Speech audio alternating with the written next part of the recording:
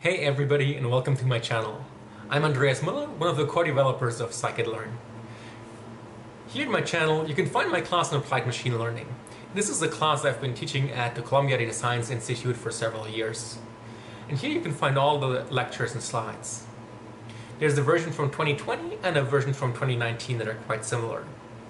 The 2020 version is a bit more up to date, but it's also missing some of the lectures because of coronavirus. This is not a full online class, as I don't have public online exercises, but I hope you find the videos are still useful. Many of the earlier videos only require some Python knowledge, while some of the later ones also require some knowledge in linear algebra and probability theory.